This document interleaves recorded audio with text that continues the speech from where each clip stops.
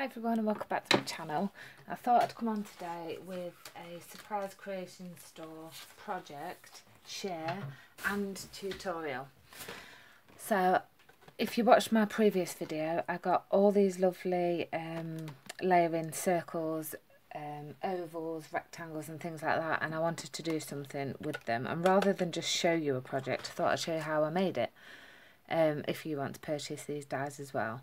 So I took the second to largest die for this project and the fourth and fifth smallest one, and I've just stuck them together with some washi tape, and then I came up with this. I'm calling it a double-sided gift bag. So the idea for the handles came from Sam at Mixed Up Crafts. I thought they were really nice and they went really well with this bag design. So I've just used the largest circle that I said on the front and back, and I've just flipped the paper over, and then I've made a box in the middle that is quite a good size, and I've just lined the bits of paper to match. And then the handles, when they lay flat, are a foiled effect, and then the opposites of the bag on the opposite side. So I just thought it was really nice. It's a good size, it does stand, it does roll a little bit, but it does stand up ish, and then it rolls. So but yeah, it will stay there when you've got things in, it stands. So yeah, I'm going to show you how I made that bag. It's a good size as well, but yeah, I'm going to show you how I made it. So you are going to need a few pieces. Just fetch my scoreboard in so that I can tell you the measurements, because I've already gone ahead and scored the card. So you want a piece of card that measures 11 inches by 9.5 inches, and on the long side you want to score 4 1/4 inches and 6 3/4 inches, and then on the short side you want to score 2 1/2 inches and 7 inches, and that's all the scoring you need for that bit. Then you want to cut out 4 of the larger circle that I said, and I've just used a sheet of 12 by 12 and just cut a little bit of the pattern off. And then you need to cut 2. This is a bit of a thicker card just to give it some strength, and then you need to glue them 2 together. So I've already done that one, so I'll just glue that one. Then you want 4 handles. So with the bit that I said I stuck together, this bit, you want to just cut out 4 handles.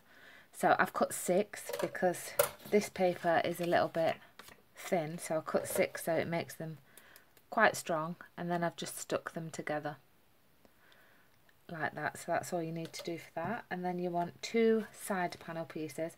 I'm doing 2 this time because I'm doing coloured card for the box, and they need to measure 2 1/4 inches by 4, and you'll need 2 of them. And that I've just cut that the same in the handles. So oops.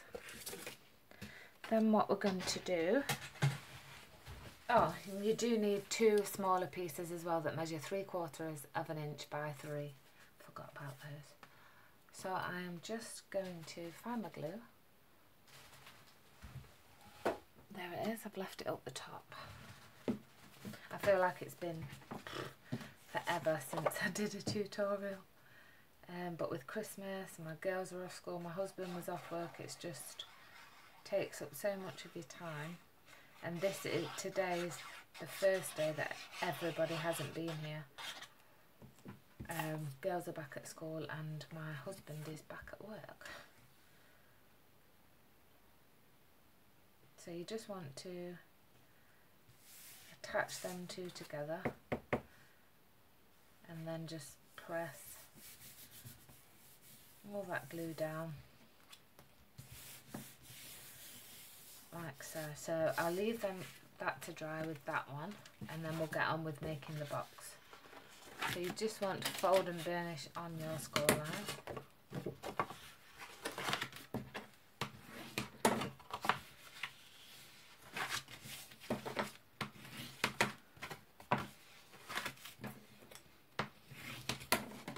And then going to just cut up these two sections here.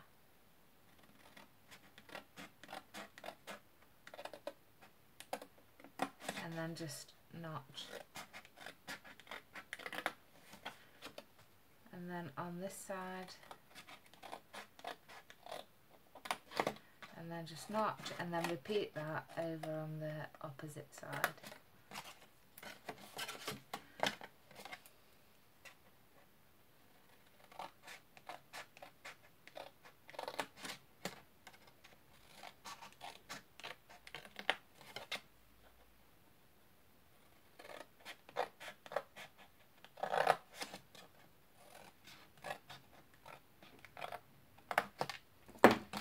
So that's that, and then all we're going to do is just fold up the two sides. Okay, so you're going to just remove a little bit more of this. Oh, wrong ones. Just take a little thin piece off. Right, so you want to keep this flap on the inside, or you could keep it in the middle actually, and then bring them two up, like so. So we're going to pop a bit of glue on this one, on the flap, just bring, and then bring that flap up. And then we're going to pop some glue on the inside of this one.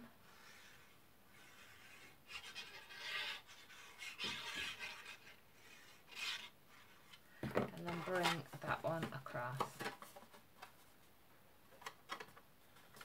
And then you can just turn that over and flatten it down. Like so. And then you just want to remember which side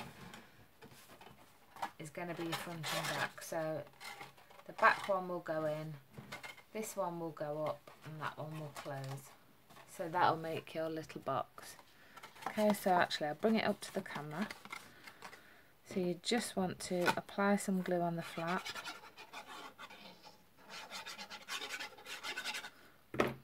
And then bring that side up.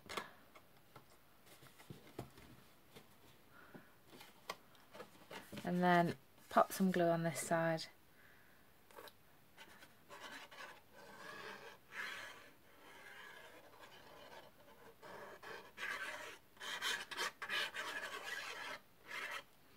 And then just close that over. Okay. And that will create your box.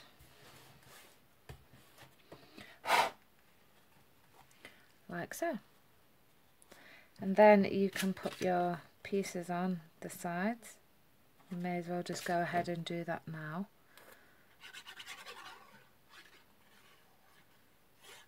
You could do it at the end if you want to.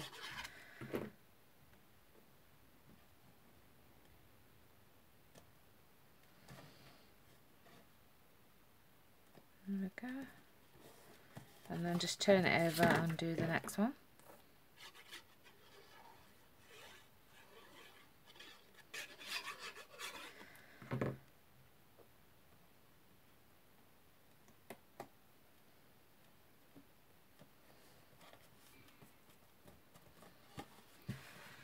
And then what you want to do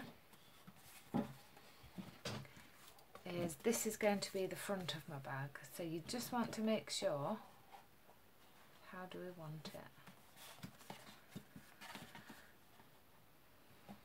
So you just want to make sure that all your corners fit, and it will just fit within the bottom down so that you can see. And it will look like that. Okay, so I am going to cover the entire front of this box and put plenty on there.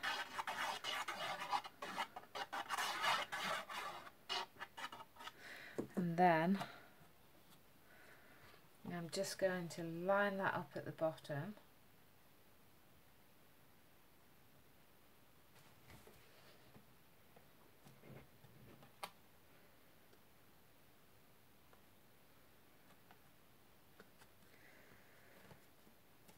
So you can see it fits inside there, and then that is the top. So then you want to just take your bone folder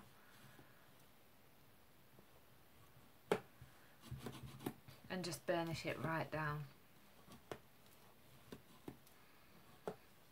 And then for the back piece, you just want to do it exactly the same. But if you stand over, you can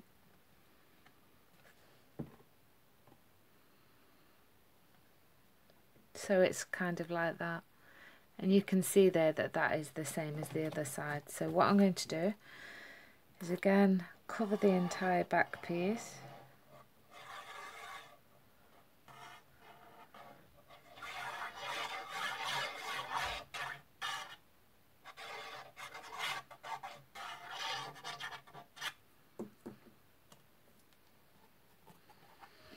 making sure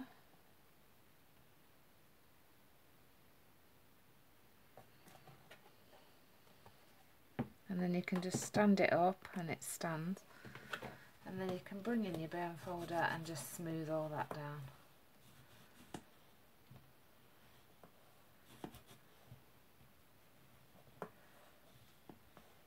Like so. So there's your box. And as you can see, it does stand up. So that's the box. I think that's right. You could put a piece on here if you wanted to. I laid it up because this needs to be quite sturdy so that it will stand and take the weight. So then what you want to do with your strips, do I want them that way? Yeah, is just curl them round. Curl both of them around like that. And then I want my handles this way, so when they fold down you'll get that lighter colour. Okay, so you're just going to hook that in, place a bit of glue, and then just close that up and just hold it for a second.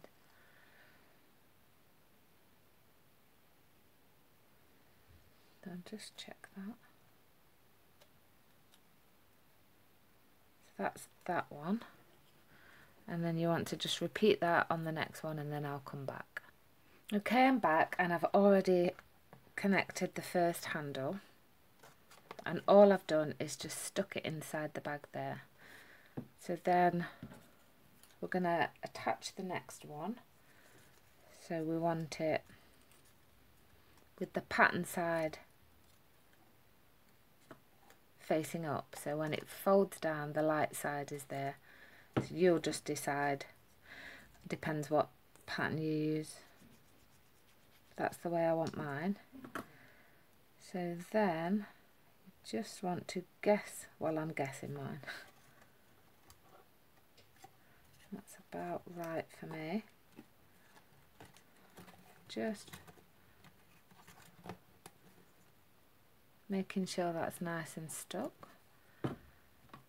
You could measure it if you want to, but I'm happy to just leave it like that. And that is your circle gift bag, and I think it's absolutely beautiful. It's really quirky, it's different. I love the handles, they really set it off really nicely. And then you could just put a gift tag on if you wanted. You could use it that way or that way round. You could use the other smaller circles and make a hanging gift tag. I'm just going to leave mine plain for the time being because I will be using it, but I don't know for what occasion yet. So yeah, I really hope you enjoyed that. I hope you'll give it a go and have a go yourself, and do share it on my Crafting with Danielle Rose group if you do have a go. And yeah, I'll see you next time with some more ideas. Thanks again for watching. Bye.